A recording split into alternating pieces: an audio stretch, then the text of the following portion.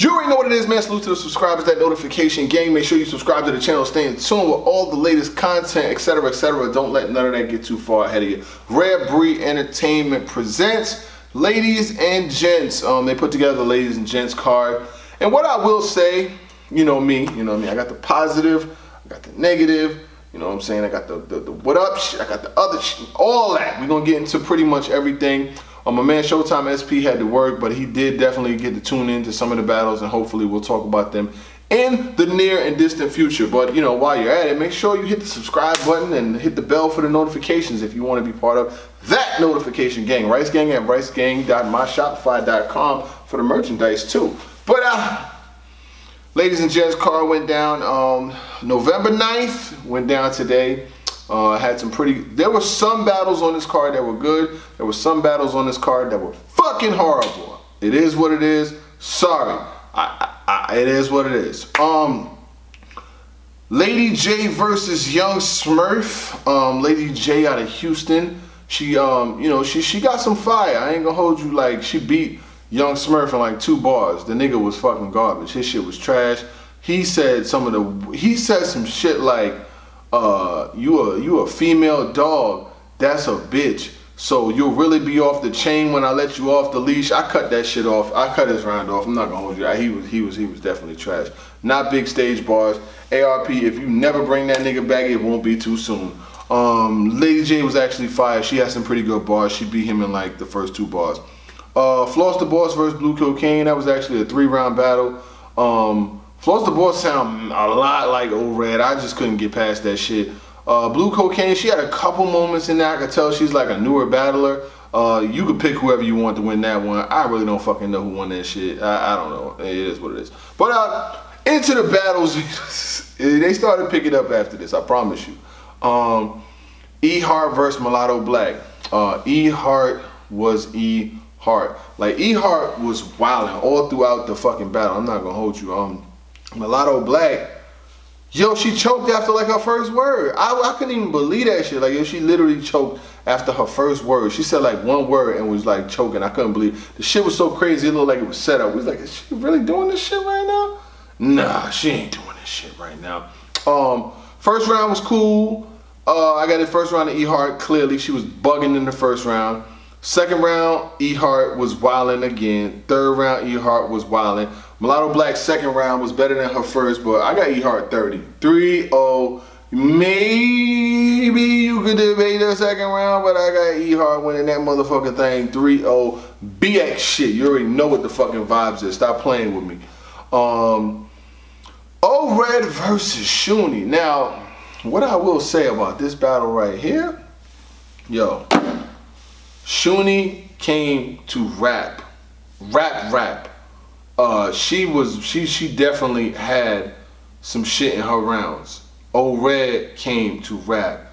Shuni said some shit in one of her rounds like, I fucked up versus shotgun. Well, I won't fuck up with the shotgun again. Like, she was bugging. She got into some personal shit with O-Red. She had some punches in her shit. But O-Red, I will say this, yo. O-Red did everything versus Shuni that he did not do versus Danny Meyer. 3 rounds, all bars. He had personals, he had punches, he had cadence. This nigga O-Red was on some Transformer shit. Like, I'm talking about like the real Transformer O-Red, that dangerous O-Red that you know when he battled against women. I don't know, something about O-Red when he battled females, like, this motherfucker be wildin'. He was bugging. Honestly, I got O-Red winning this battle 2-1, if not 3-0. Shuni may have took a round, but O-Red was fucking wildin'. In his third round, he said some shit like, you married to a bottom tier, it could get really intense. If we being 100, I can 30-20 at 50%. I was like, what the fuck? This nigga said it get really intense. If we being honest, I could 30-20 at 50%. Talking about her man, you know what I'm saying? 30-20, salute to him, saying that she's with a bottom tier rapper and shit like that. He was bugging. His third round, that nigga got super personal. He was wilding. Now, She definitely did have a Ricky shotgun line. I thought that was fire. She was like, you know, clicking the back. You hear Ricky. Somebody in the crowd, I think it was a man, said Ricky. That hit the nigga in the back. She came to play, but O-Red had mad personal shit. He had super personals. Was mad disrespectful, and she didn't die. But that third round was on some, you know, mad face dog killer shit. Like he was bugging on her in that third. I don't know. That you signed up for that? You signed up for that third? Oh my goodness, man. Let me get a sip of what I was sipping because O-Red was tripping. I will say this. You know, she definitely did her thing. I'm not gonna take nothing from her. But O-Red was definitely on his O-Red shit. If you're a fan of O-Red and you like what he's able to do when he's in that bag, that baggington, that bag, yeah, he was in that bag. I got O-Red clearly winning this battle. Salute to ARP, Lawrence, shout to Rare Breed Entertainment. This card was that, like I said, so you got Mulatto Black, E-Heart. I had E-Heart 30. E-Heart's performance was fire. Then you led up to O-Red and Shuni. Battle was fire. Scale of 1 to 10, I'm giving O-Red and Shuni about an 8. 8.5. 8.5. O-Red's third especially. That was a very, very good battle. That has some replay value. O-Red versus any female will have replay value. O-Red versus Shuni got a lot of replay value. E-Heart versus Mulatto Black. E-Heart's rounds got a lot of replay value. T-Rex versus Rosenberg. If you did not see the other blog, Rex ruined the fucking battle. He talked all through Rosenberg's rounds. He was bitching about the time. Very classless, and it was just bad. I got Rosenberg Raw winning 3-0. Even if Rex could have potentially won a round, I'm not giving him no round with that bullshit. You talking through somebody's rounds, you turning your back, you like, come on, fam. Like, we not doing that. No, hell, take the L. And like I said, if this is any indication of what you're gonna do versus Rock, you're losing, period. I got Rock winning. I've been had Rock winning, now I got Rock bodying this nigga. It is what it is. I don't even want to waste really no more time talking about this nigga Rex, because he was bitching about the time, bitching about the battle, and it just wasn't a good look. It was not a good look. I feel like I got robbed and I didn't even pay to see the battles. I got robbed and I didn't even pay. I got robbed for my time. I will not watch that battle again, whether it's on replay, pay-per-view. I will not watch that shit again. It was very bad. QB versus Shayna Ashley. Shayna Ashley came into the battle. She has a lot of bars. She has a lot of setups. She has good punches. She did her thing in this battle. QB, she was doing her thing. Then, you know what I'm saying, the same shit with the time. Niggas was females was bitching about the time. Like, all I heard was QB. I thought it was 230. And once they started doing that shit right there, it's like, man, I was watching it, but man, I was watching everything else in my life but that shit. So, I don't know. You can call that battle however you want. I don't know who fucking won. And honestly, I really don't care. 2-1 either way. I don't know. They had some bars, but once people start bitching about the time, you said you were gonna, you said about it. Come on, LP, you gotta do something about this. Come on, LP, you gotta do something about this. I got about the time, whatever the time, whatever. I'm like, man, fuck this. I ain't trying to hear it. Just being honest with you. I'm just being dead honest with you. Scale of 1 to 10, give that battle another 4, because I couldn't even watch the shit. Now, what I will say about the last 2 battles on the card. Charlie Clips versus Phara Funeral. Charlie Clips versus Phara Funeral. I was one of the first ones to go out on a limb and say Phara Funeral was going to get bodied. Phara Funeral was going to get 30. Phara Funeral had no business even standing in front of Charlie Clips. I did say all of this, but what I will say, and that's the best thing about battle rap and blogging and having your own platform, because when you don't get it right, you can jump in front of the camera and admit it. And what I will admit is I was wrong. I was wrong. And you know what? I know ARP made sure that she saw the blog, and then he added her and told her that I said she was getting bodied. I know they did. I know people that told me that they told her, and she said she was going to she had some shit to show. And I'm cool for that. Listen, if I could say you gonna die or you losing or you definitely don't deserve to be there and you show up and do your thing, I could take that. You know what I'm saying? I could definitely take, because I'd much rather see you do what you're supposed to do than show up, get beat the fuck up, and then it's like, nah, this shit is trash. Charlie Clips was prepared. Charlie Clips wrote for Phara funeral. Charlie Clips don't write for a lot of people. You could tell his material was catered directly to her.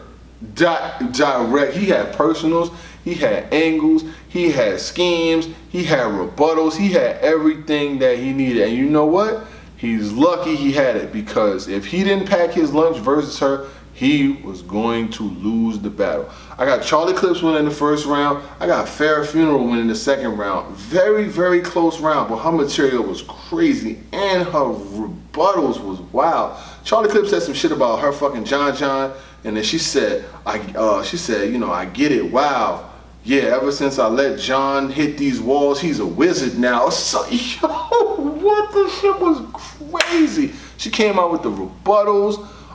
She had the flow was there. Charlie Clips third round. I got Charlie Clips winning the third. I got him winning 2-1. There may be some people out there who feel like Phara got it too, and I'm not mad at that, but Phara, you did your motherfucking thing. That what you did versus him was what you were supposed to do versus Misfit, and hopefully that translates into a lot of your other battles, because I know you said you wasn't people wasn't expecting you to do your thing. But you did your thing. Scale of 1 to 10, and then, oh, hold on. Charlie Clips had Hitman Holla jump in, and then he had John and Don jump in, back to back. That shit was fire. Hitman came in, he had some bars. He was talking about the old battle that they had in the hallway. It was a very, very, very good. This battle right here is the highlight of the night. I will give them 9.5 on this battle, 9.5. I don't really feel like there's too many perfect 10-10-10s, but this is definitely the best battle. I think this is the best battle of the night, one of the best back and forths of the night. Phara held her own. Phara had rebuttals. Phara had charisma. Phara had her people on her side. She definitely came to play, and I'm happy for her, like I said. But Charlie Clips' third round was mad personal. He was talking about how Phara used to be with Fetty, and Fetty's married to Shuni, and then he said 2 bitches fighting over Fetty like Lady in the Tramp. Oh, the Lady in the Tramp line was crazy. Charlie Clips was in his vintage bag. I'm not gonna hold you. He was wilding. Leave Charlie Clips alone when he's like that. But I said if he wrote for her, or if he even paid her any mind and focus, he could definitely show up and show out. Last but not least, Ill Will versus Chef Trez. Chef Trez's first main event. You know what I'm saying? Like, he really ain't been the main event. When he was on URL, you know, they stuff him on the card, but they put that nigga like the bottom versus like Shotgun Suge. No hate, you know what I'm saying? I ain't hating.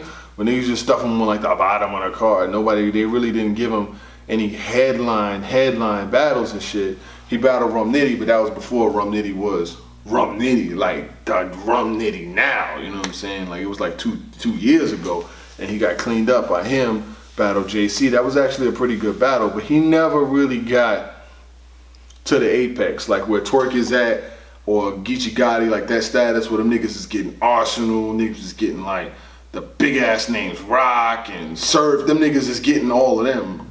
Trez, even though he has talent, he wasn't getting those type. Y'all niggas know what the vibes is. Come on, man. Stop acting like you don't fucking know. Y'all niggas know the politics and shit. Come on, B.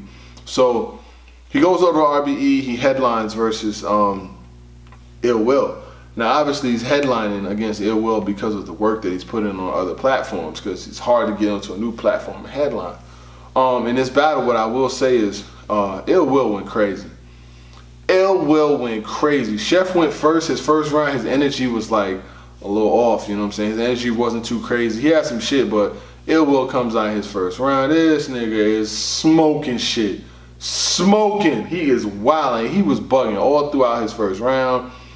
He said, you know, he had some line about fucking the chef, the 2 arms on the side, like the food waiting to cook, and all this other shit. The chef comes back in his second round, probably knowing he was down 1-0.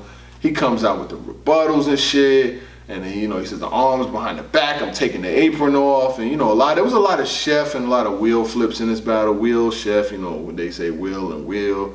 And Ill Will comes out. He rebuttals, a lot of rebuttals in this battle. Long story short, Ill Will won this battle pretty clear.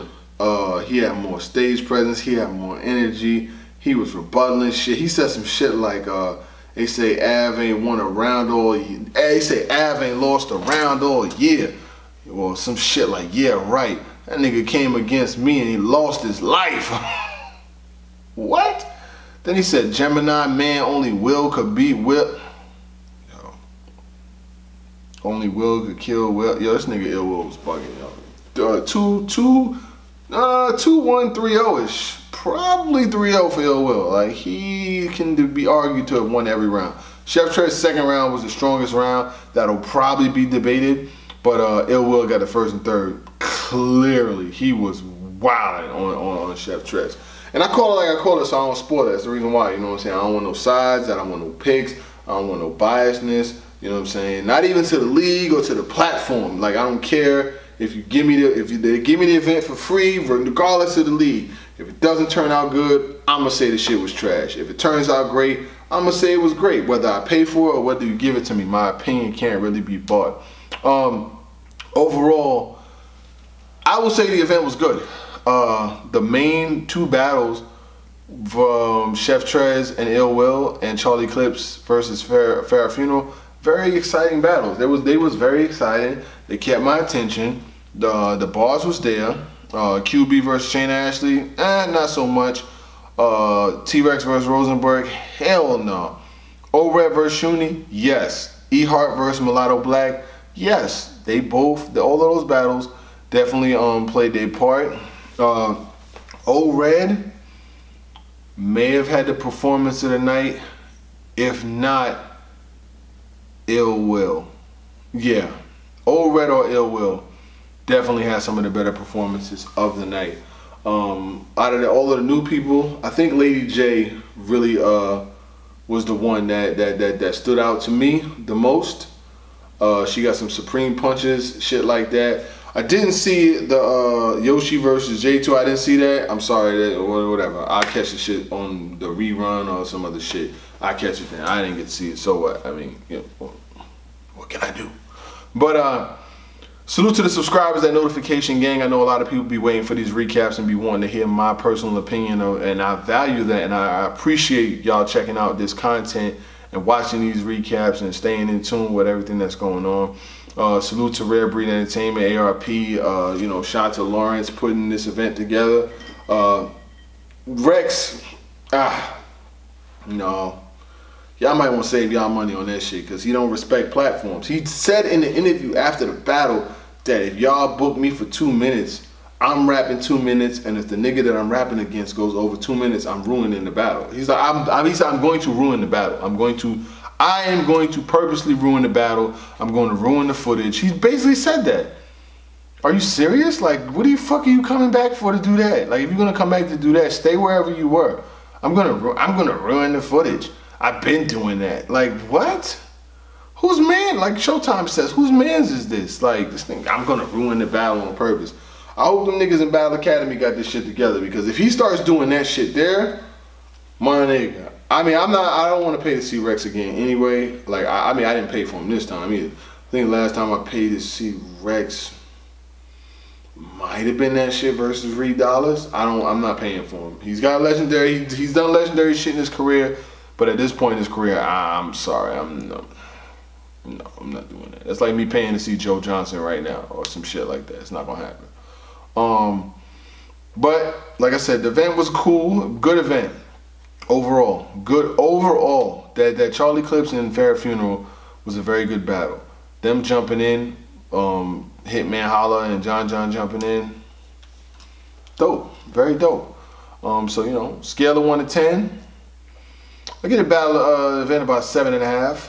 I do that. 7.5 is a pretty solid event. The VOD is out. You can cop the VOD to see, you know what I'm saying, the battles on there if you're trying to peep it. And other than that, man, I'm gonna go ahead and get up out of here. Y'all have a safe weekend. Do what y'all do. Salute to all the veterans out there. Monday is Veterans Day. If you know the veteran, or you know you got a friend or a family member that's a veteran, you make sure that you salute them. You know what I mean? That's their sacrifices and their contributions to our freedoms are definitely things that we respect. You know what I'm saying? I got a lot of family that are veterans and things like that. I've had a lot of people in my time tell me that I was in the Army. I've never spent a day in the Army in my life, but you know what? In battle rap, they'll make up rumors and they'll say things about you, but you know, it's just, you know, you dispel them things and you just laugh about it. But I've heard I was in the Army and all this other shit, but I never was.